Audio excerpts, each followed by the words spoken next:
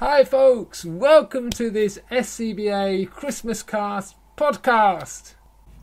Is that a bit better? Joff, you're a nightmare. Inspire, connect, resource, growing healthy churches is in relationship for God's mission.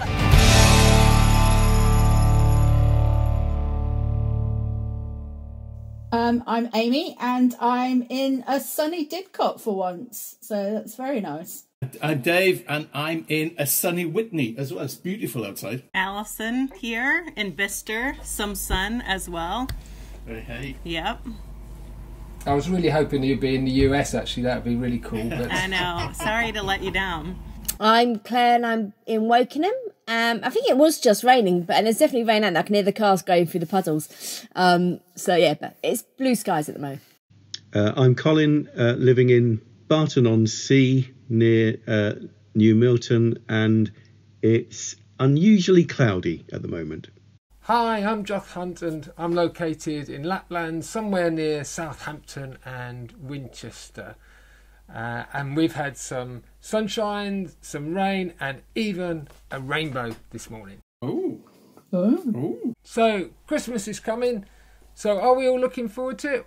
Oh, Chris. Well, I'm really kind of fortunate in that there's me and my husband, my mum, my dad, and my nan, and so we're a three kind of household situation. So we can, without any kind of additional complications, we can all meet up, and so that'll be really nice. And I do like a good card game, and you can play some good card games with that sort of number of people. So I'm looking forward to that very much, spending time with my family.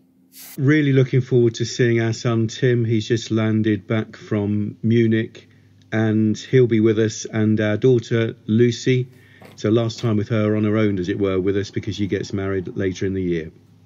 Yeah, this is a unique Christmas. I've lived in the UK for 15 years and somehow I've made it always to the States for Christmas. So this is the first one here. So creating new memories. So it's going to be wonderful and chaotic and splendid, all wrapped up into one. The family I'm bubbling with have 5 young kids. So it's going to be a Christmas morning like no other. Looking forward to it. It's going to look unique for you, Dave? Possibly. It depends on what the Welsh Government decide in the next few days, because there's calls for new lockdowns in Wales. So the plan is that we're going to try and get across the bridge. But if not, we've got one heck of a lot of ice cream to eat back in Whitney, I can tell you.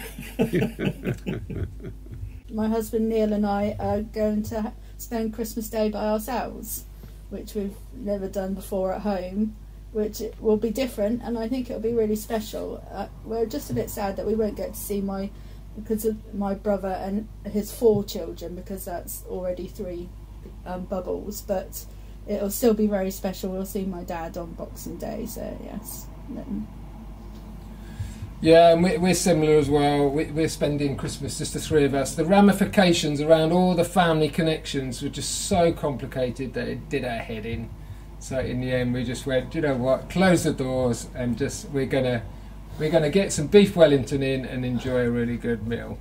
I looked at trying to get a hold of a fire pit, just to sort of make it possible to meet outside. But then the weather's been so bad, I thought, no, you're just far too ambitious. It's never going to happen. So. I think we really deserve a white Christmas this year. It doesn't look like it's going to be so, but I just felt, everyone deserves to get up Christmas morning with snow on the ground across the country. That would put a smile on their faces. Wouldn't that be fab? It would. Wouldn't that be fab? Because you can have a snowball fight at social distance, couldn't you? But it's been quite a year, hasn't it? So it'd be good just to look back over the year for a moment or two. And I've asked you to kind of come up with something that's positive about the year, because I think there's been some really positive things, but also something that perhaps has been challenging or not so good. So again, let's go around the room. Dave, do you want to kick us off? Yeah, I think some of the positive things that I've really appreciated, it's just the way that so many of our churches have grappled with this new world, and the way that they've engaged with technology, and especially some of our smaller churches who may not have got the sort of large tech teams or whatever, but how they've really gone above and beyond to try and communicate with their people. I've actually found that really good, and also the way that they've seized the initiatives in trying to really connect with their communities. They've seen need, and so many of our people have responded in just very practical and caring ways. I love seeing churches much more embracing, supporting families, and rather than everyone sort of splitting off into different age groups, it's been much more kind of cohesive and joined up, and and resourcing families to be able to sort of share faith and do faith in the household. I think that's been a real blessing for the church during this time, and for the families during this time. And then on a sort of personal thing, I've really developed some healthier patterns and rhythms, and done more regular walking, breaking up the day in that way, so trying to create that space. And I've met friends, not met friends, like I didn't have any friends, but like I went with friends, and I made some new friends, and it was, and I've really appreciated having those sort of times with friends as well, so that's been nice. What's been the challenge of the year for you, Claire? I don't know. I'm a pretty steady as she goes kind of person, but I was up and down. Do you know what I mean? And that took me a bit unawares, and I definitely had to put some stuff in place to help me kind of do the bit more steady as she goes again. And I wasn't expecting that from me. I thought I'd be a bit more kind of, but it was definitely a bit like, oh, today I feel like this, and tomorrow I'm going to feel like this, and it was like much more like that. And I found that a bit of a challenge, because it was unusual for me. I think two things I've reflected on is, one, hospitality is really important to me and I enjoy it, and that's been more limited, how you can express that and do that. So there's a sadness around that this year. And very simply, I'm a hugger, I'm a physical touch person, so just having less hugs or being able to give hugs has been a sadness this year. So that's been hard.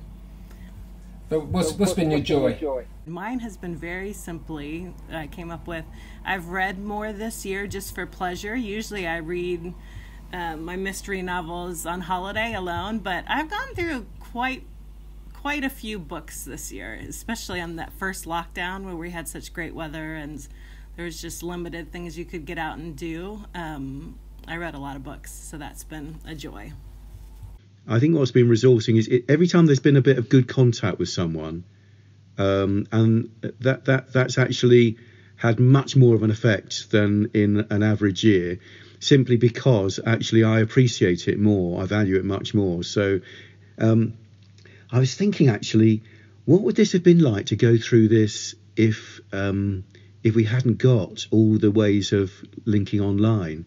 Although we're all exhausted from Zoom and Skype and WebEx and all those things, actually, what would it have been like? I'm not going to complain about even what we're doing now, because I think it's been just such an incredible gift given what we've been trying to cope with. So and quite often it's been the Zoom connection that suddenly made me feel alive again, however bizarre that may seem. The challenge, it's been an emotional roller coaster for me, like so many others. I've really missed the face-to-face work, and I've learned that actually I rely massively on the synergy, the spirit working through people being together in a space, and I don't sense it being so easy to do that online. So actually the challenge has been that. And then personally, I've had a sort of bit of an extra layer with, as lots of people know, a very significant eye problem that really has been going on for a year.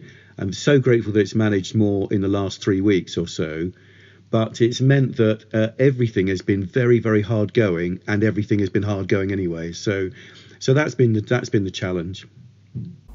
Like Alison, well, like all of us really, I'm a real people person, so I've really missed that connection. I've missed being at Baptist House with all the staff there, and also because I've been having to shield in both lockdowns, it's been really difficult not being able to go out of the house. You don't realise it until you're not allowed to go out, you know, how much you miss it, you know, just going over that doorstep. So it has been challenging sort of emotionally as well, up and down, like Claire said. But, you know, I'm just, you know, like Colin, I'm grateful for Zoom meetings, being able to catch up with people online. And I'm grateful for my husband for being my man on the outside, who's done everything while I've not been able to go out. The thing I've celebrated is my church. I'm a member and administrator for quite a small church of elderly and mainly black people in Cowley in Oxford, and I just love the camaraderie that they've just all come together, and they've just been in contact with each other. They've looked out for the more elderly ones and just having doorstep visits and things. And I've also been really pleased that I've learnt new skills by using YouTube. A couple of weeks ago I live streamed an Afro-Caribbean funeral across the world, which is something I would never have dreamt I would be able to do. I'm just really proud of our church family. Yeah, it's great. I guess for me, the challenge and the joy have kind of come together in one sense. They're two sides of the same coin, because I think my biggest challenge is being indoors for too long a period of time. I'm quite an adventurous person. I knew I was adventurous, but I've really understood myself better this year. That's a positive, I guess, that I am someone that needs to go and do something that is different, that gets me out, sees things that I haven't seen before. So there have been moments when I felt really claustrophobic, and I call it cabin fever. In fact, it was 3 days where I went out the back door after 3 days and suddenly realised I hadn't breathed in fresh air for 3 days, and suddenly realised I just got caught up with this kind of busy period, which wasn't good for me really. But the positive side to that is it has forced me to go and be adventurous in a different way. So I haven't fallen into adventure, I've been more intentional.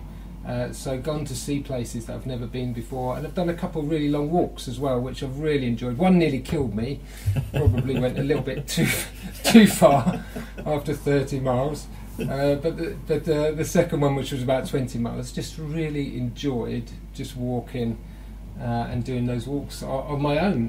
One I did with a friend, and the other just on my own, and that was just a really precious time as well. I was thinking, Geoff, when you were saying about like the joys and the challenge, I was pondering. I loved the joy and the challenge at the beginning. Do you remember when everyone went a little bit kind of crazy about food in terms of either stockpiling it?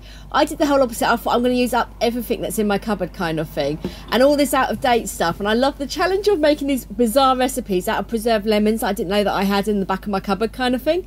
And then the joy of being able to sort of make all that, because it was quite creative time of making these bizarre dishes out of this random food that I had left in the house. I don't know if anyone else did that with their at that very beginning stage when we were all just cooking random stuff with leftovers.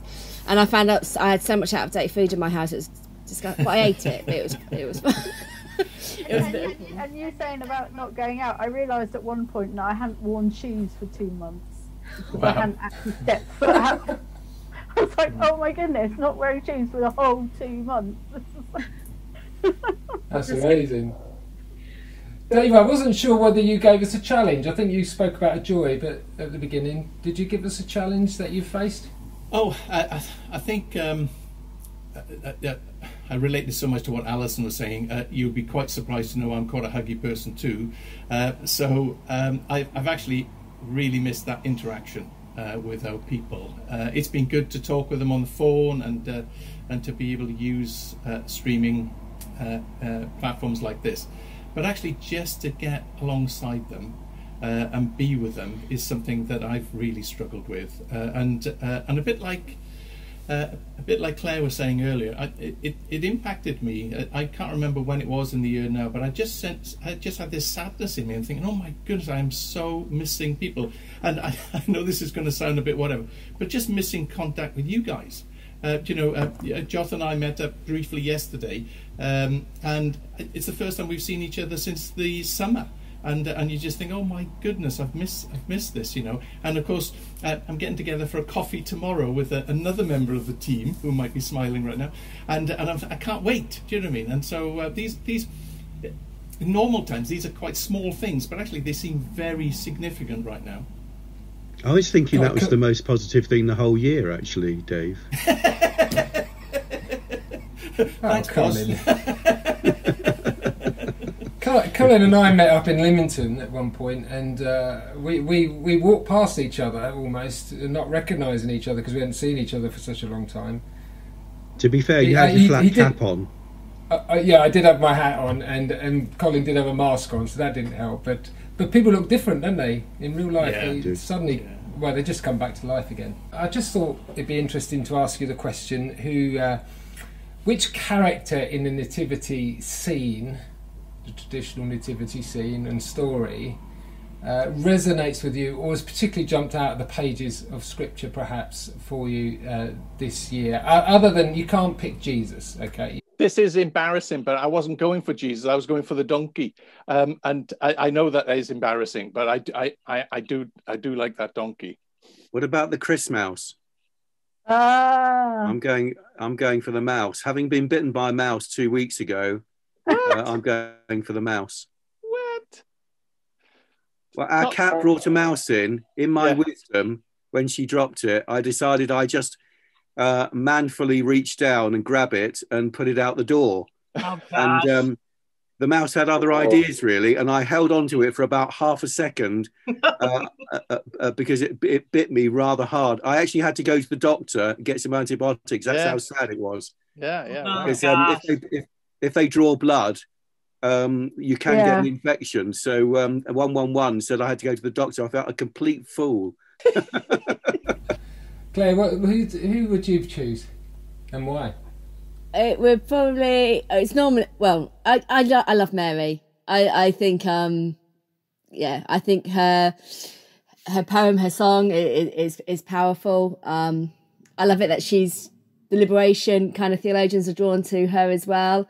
And I just think my mate said there was this image of Mary we were reflecting on, and she was smiling like a new mum, like smiling, showing off her child.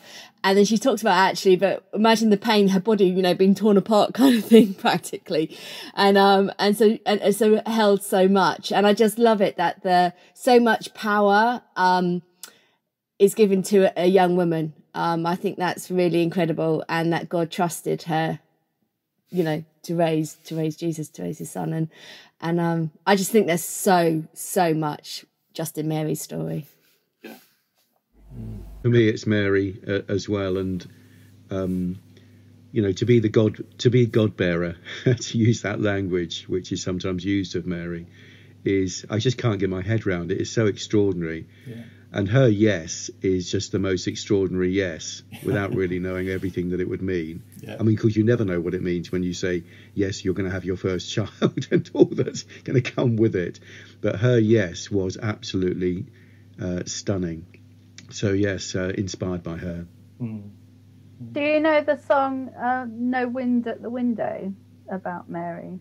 No. You have to look it up on YouTube. It's a really incredible song. Can you sing it to us, Amy? Nice try. No, it's a really lovely song about Mary. So would yours be Mary, could it, Amy?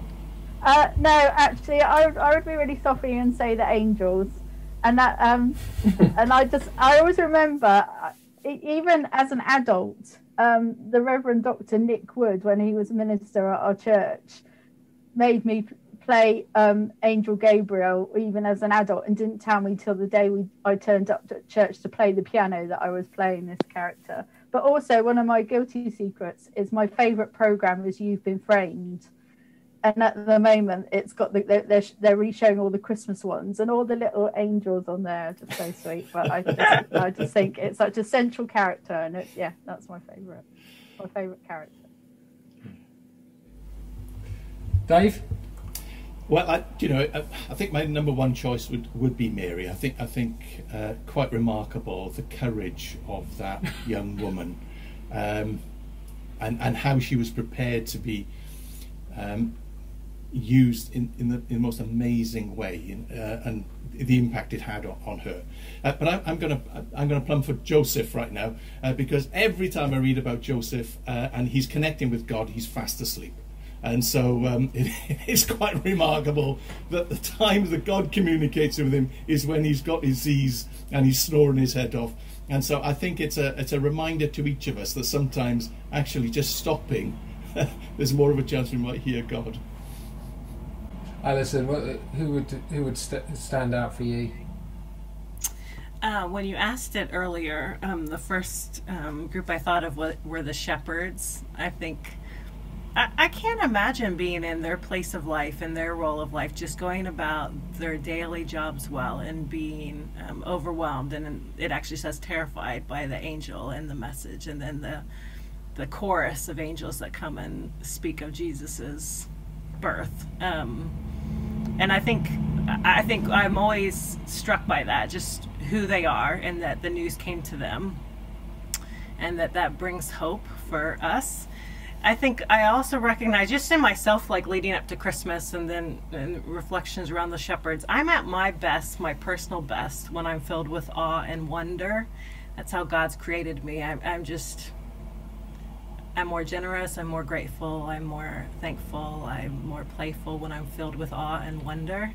And there's something about the shepherds, I think, being terrified, but then let's go and see, and just that awe and wonder of what have we experienced and what will we experience, that I'm really captured by. And I think it's a personal calling for me in life.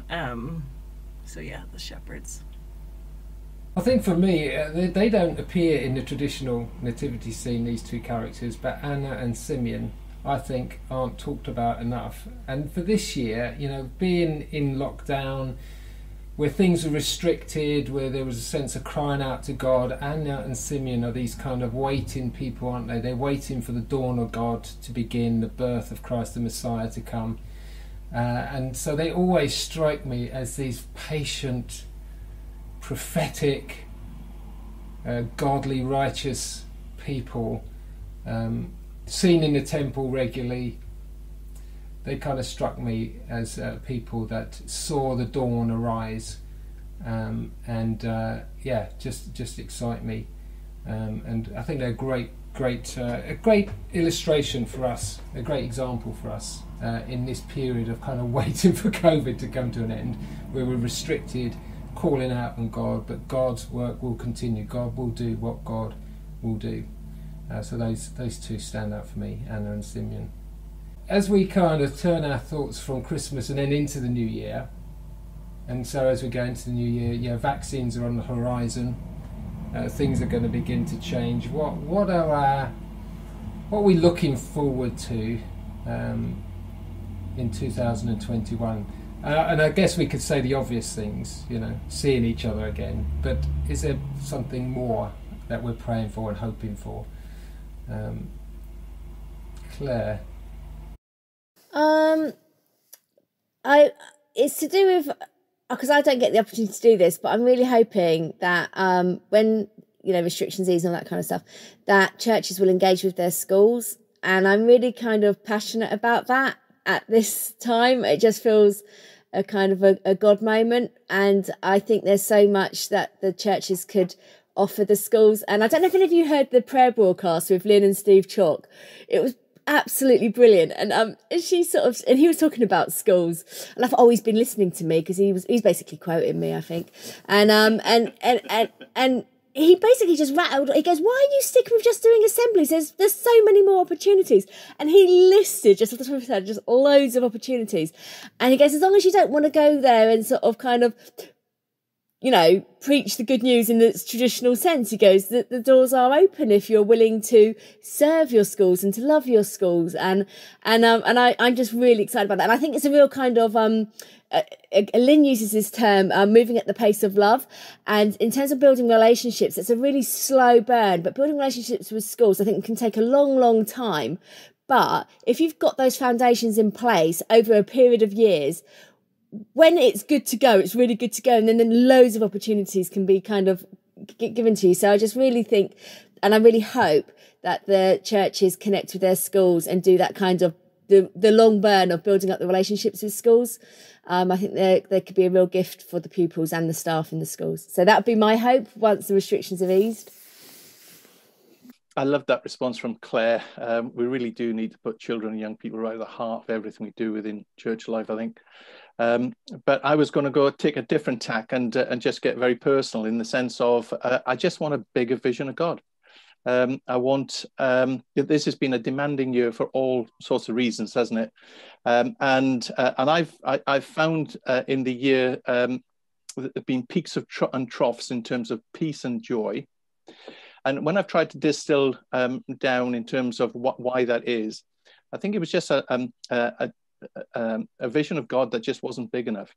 There wasn't the natural childlike trust and confidence in him that perhaps I should have had, and definitely should have had.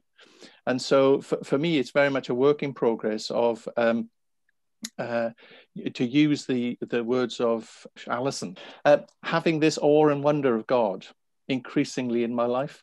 And that just doesn't happen. That just doesn't happen for me. I just have to take some space and create those moments where I can actually gaze into his face. And so I know that's fairly deep and whatever, but it's just true. I just want a bigger vision of him, because I want to be more alive. I want to be more alive in his presence and more alive for the people that I serve. I'm still thinking about what I'm trying to accomplish next week. So, okay, 2021. I mean, firstly, it overwhelms me thinking of it, because I don't know, there's something about going from 2020 to 2021. I'm like, oh gosh, the numbers are too great. Just the fact that we're almost in a new year. I really have to trust the Lord with time, and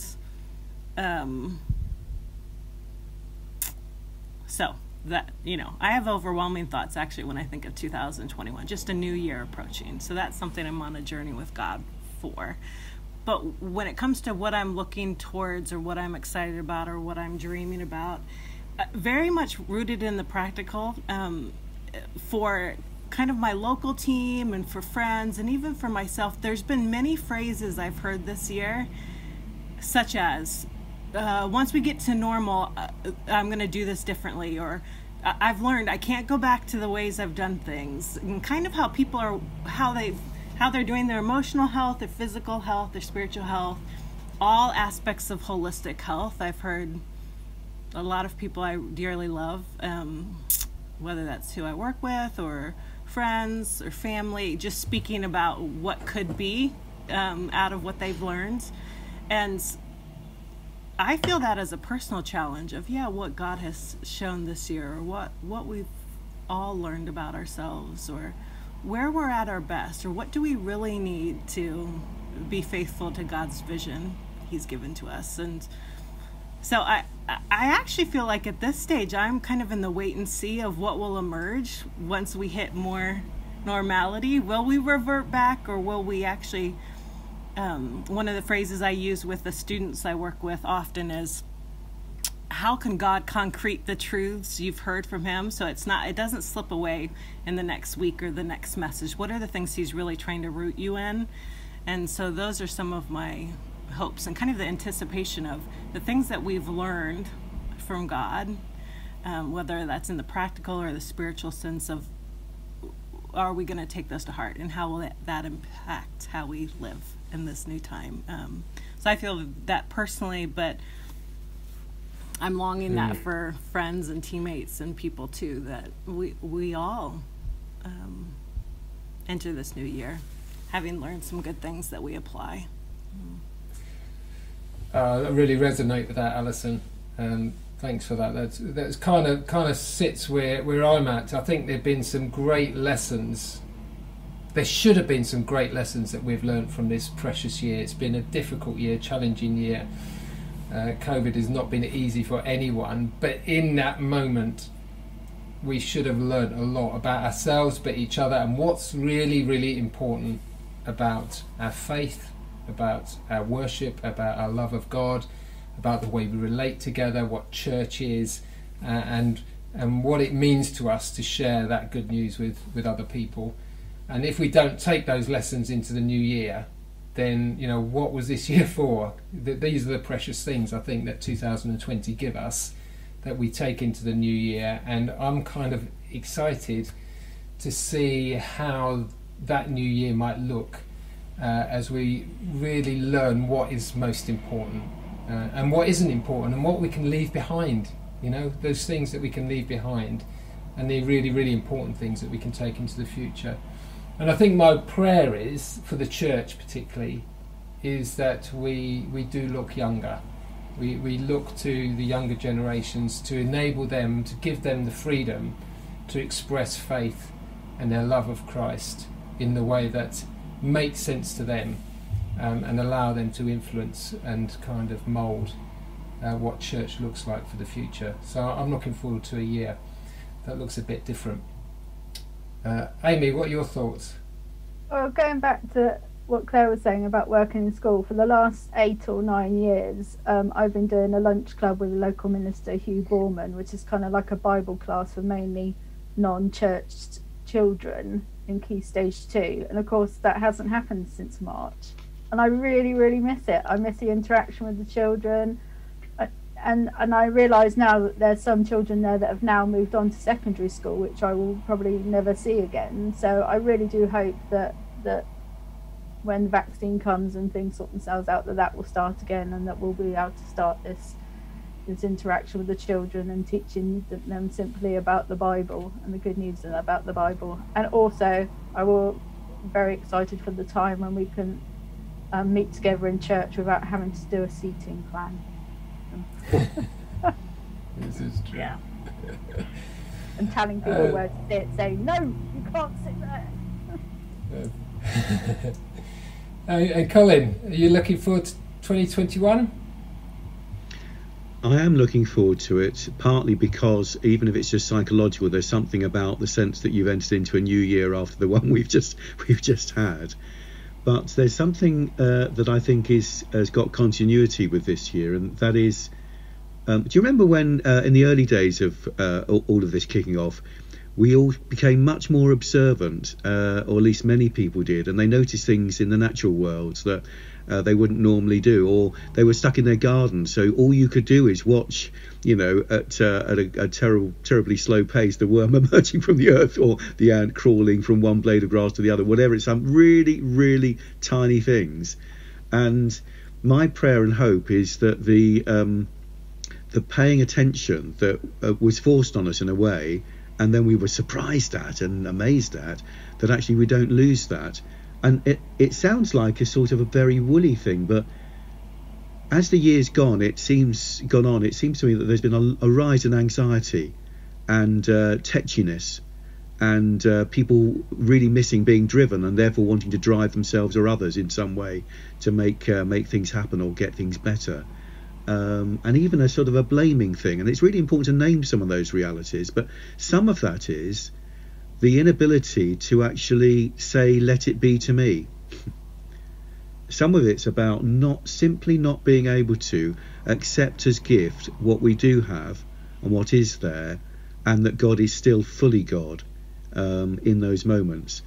So I love not that Mary, but a different Mary Oliver. You'll know that she's a favourite poet of mine, and she gives instructions for living a life in this terribly short poem. And she says, pay attention, be astonished, tell about it.